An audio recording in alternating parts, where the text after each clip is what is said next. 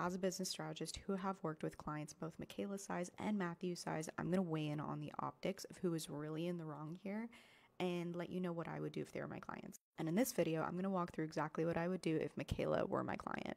So to put some things in perspective, when you are a creator that is Michaela's size, you are getting thousands of emails every single day from small business owners who are struggling, saying that if you don't do something for them for free, then their business will fail and they will not be able to feed their family. You literally have to pick and choose who you say yes to, and all of those situations are very intense. And I imagine this is one of the reasons why Michaela went out and said, oh, I only work with creators that are willing to take on the volume, because at some point she has to find a way to pick and choose in an impossible set of circumstances. So when a business owner like Matthew comes and says, hey, I'm helping, I need you, it's not a wonder to me that she would be compassionate and say that she wants to help, because that is a very heavy burden to bear.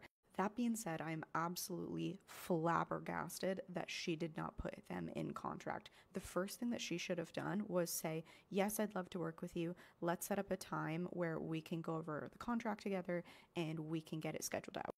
The very first thing she should have said to him was, I'd love to work with you. Let's get it in contract so we can set proper expectations here. And this isn't about her locking Matthew in. This is about saying that, hey, when I post something, times can vary.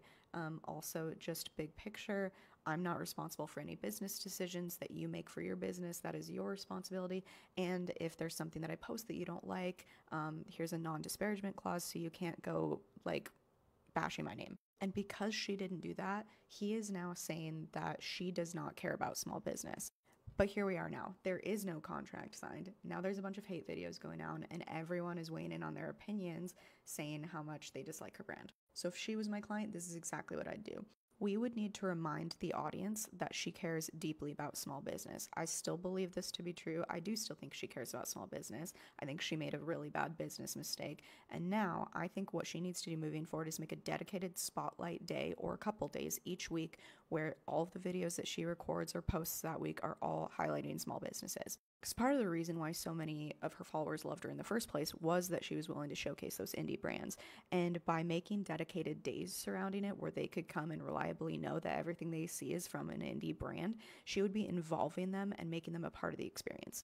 This would give her a dedicated place to put all of her requests to. Like if she's still getting those hundreds of messages from indie brands, she could say, no problem, I am rolling out a new initiative of a small business Saturday. I'd love to include you in that. But again, it's got to be in contract. No contract, no feature.